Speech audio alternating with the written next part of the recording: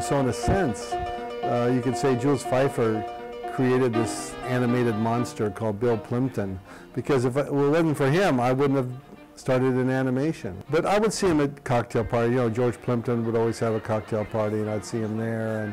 And then when he won the Pulitzer Prize, of course, you'd see him everywhere. You may be one of the rare people who know Jules Feiffer and knows Dan Mirvish. Oh my God, I think that's a perfect match. In fact, when you mentioned it, I thought, wow, that's a fantastic idea.